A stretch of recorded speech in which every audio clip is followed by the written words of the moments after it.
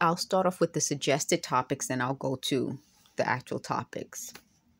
So the suggested topic is, you see how I have like a little hiccup or something. They said talk about my bodily fluids, or I would say functions, but they said bodily fluids. They also said I didn't want any foster children in this apartment, and I've said that to you guys before.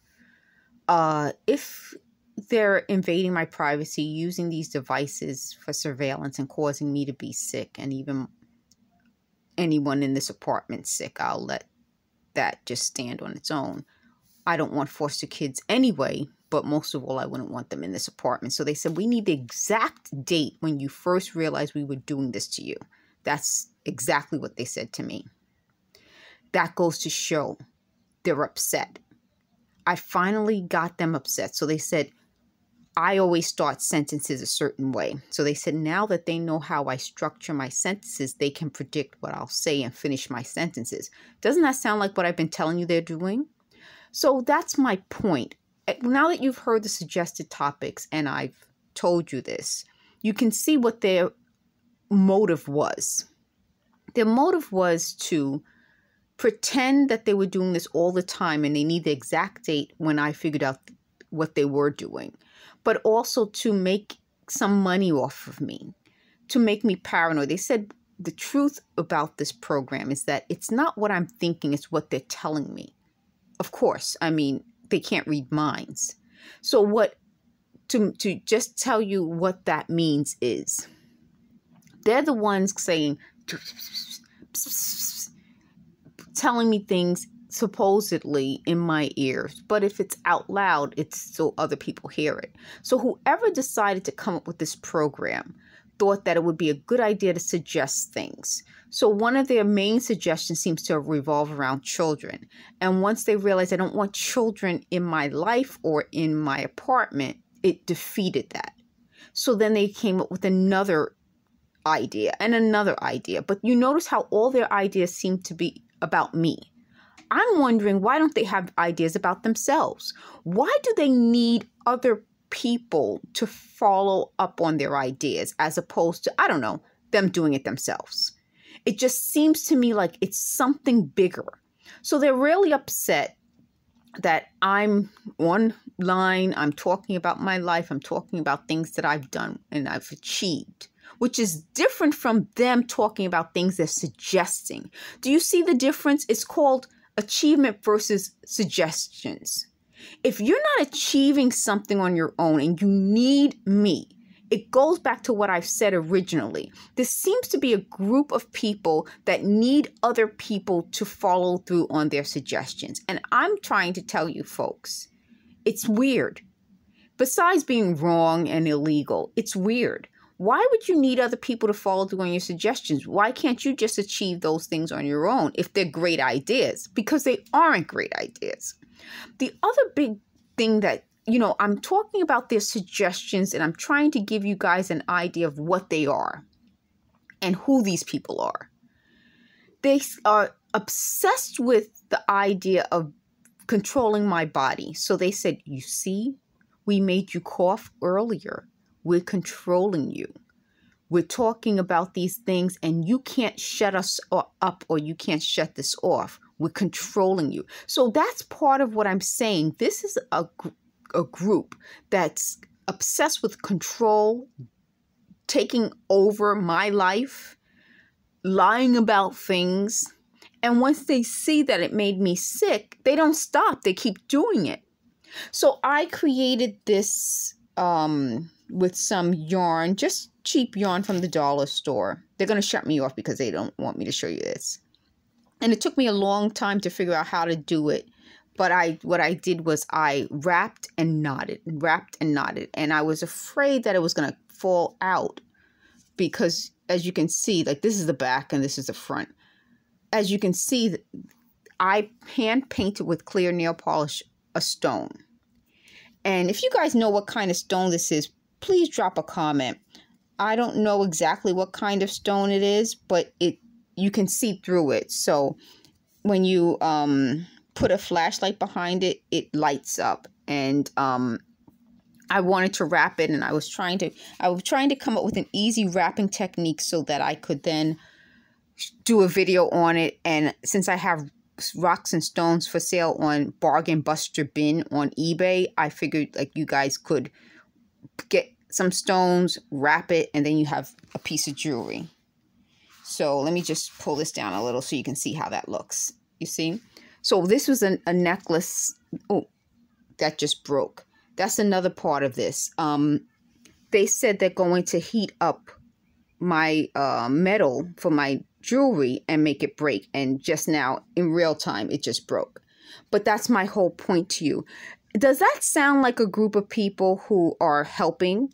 People who know that I'm trying to start a jewelry business and are capable of breaking things so that instead of me being able to sell their damaging stuff, that doesn't sound like a group that's trying to help me. So when they said they wanted to bring foster kids into the apartment, they said that would make it easier for them to accuse me of doing the wrong thing. I don't want kids in the apartment. I don't want kids at all. And that's part of what I'm telling you. If I didn't tell you what they're suggesting, it would be harder for me to prove it. But because I've been telling you these things all along, they keep coming up with shifting narratives to come up with a new thing. Then if that doesn't work, they come up with another thing. And if that doesn't work, they come up with another thing. So right there in real time, you saw this break. Because what they said they do with the metal is they heat it and it causes things to break. And I showed you in a video where I showed you about the rings, how they swell your hands. And then when the hand swelling goes down, it forces the rings off the finger and it goes down the drain. That's my point to you. They've come up with a lot of scams and schemes that I would never have thought of. And when I told you about these things in a previous video where I said, you know, I have knowledge of things that I wouldn't have knowledge of. I'm not in that world where I would have knowledge of these things. Yet the things that I have knowledge of, you're seeing reports in the news about it. I told you guys about AI and cloning personalities and various things about the health effects of being targeted with these devices. And you're seeing it in the news. How would I have known that if not being told? So that's part of what I'm telling you. You know, they wanted me to circulate articles about certain things, but I choose not to. I choose not to do what they tell me to do, because I think that was also, I'm trying to cross my legs. I think that was also part of their plan. Again, to have control and have people do the work that they're not doing. So part of their way of control would be to have me doing things and, oh, we suggested you do that. But that goes back to what I'm saying, that that's part of what they're trying to create. They're trying to create an army of people who do things they want them to do. And I don't want to be part of that. The last point I want to make is they're upset because I support Palestine and the Palestinian people. And they felt it was just because I used to have a coworker who was Palestinian. It's not just because of that. I support anyone who is vulnerable and who I feel, and it's not based, you know, I'm not, you know, they would want me to prove every little thing. I don't have to prove every little thing. I feel this. And if I feel something, I'm going with it. I felt this way about a lot of social injustices, human rights violations, including the one I'm going through.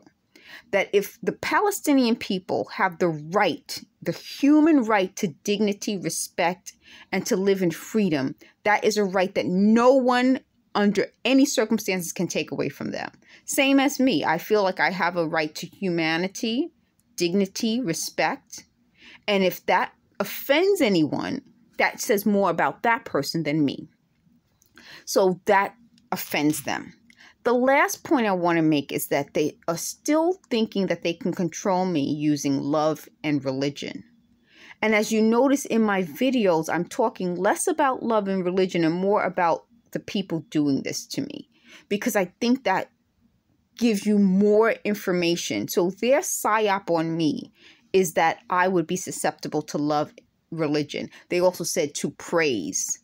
I have absolutely no history of being susceptible to praise. In fact, as a native New Yorker, girl from the Bronx, I'm the opposite. I tend to be leery of people who praise me because that usually is the type of person who wants something.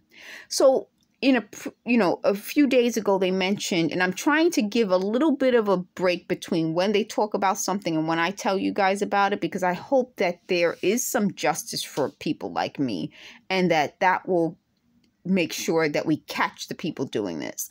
They talked about a fellow girl from the Bronx, and they lied on me. And they said that they were coming up with ways to kind of turn people against me. And so they tried to put together a conversation that I had with a fellow girl from the Bronx. And they tried to twist it and make it sound like I was anti this group or that group. But you notice how when I'm talking about not only the Palestinian people, but myself, it's possible to have an opinion about being pro something without necessarily being anti something else. So I'm able to say, listen, the people targeting me are these people, and I know who they are. They know who they are, and by now you folks know who they are. And it's possible for me to be pro my rights, my freedom, my ability to speak and feel freely, and not be anti those people. But it's also possible for me to say, listen, when my life is at stake, my freedom's at stake, and everything I value is at stake, I have no time to worry about the people who are attacking me and their feelings. I must go on the attack. And that's my point. They thought I would feel sort of self-conscious about it, or I wouldn't be open about it. That was their mistake. So clearly their psyop was wrong. They also said they're going to try to bring back some men from my past into my life to sort of get those relationships going. It will not work. They also felt that, they could badger me. That's what they said. Their words, not mine. Badger me into feeling something about religion. I've said this, and they know I've said this. This is something I've told them outright. So I'm telling them directly. When you worry about when I found out very early on who you are. And I've always said I answer to a higher authority. That's from a commercial. And that, I think, scares them. Because it's the idea that you're not going to use money, love, religion against me. I answer to something bigger than that. And I think in my answering to something bigger than that, it helped me. I wasn't as susceptible to all of these things as they expected me to be. So they said, we're controlling all of your bodily movements, all your functions. So they're saying that they can control when I urinate, when I ovulate, when I cough, when I feel aches and pains. What kind of people would want to do that to another human being? Tell me. What kind of person would want to control another person's bodily functions? I'm going to title my video, what kind of person would want to control another person's bodily functions? That tells you everything you need to know about who these folks are. Thank you for watching.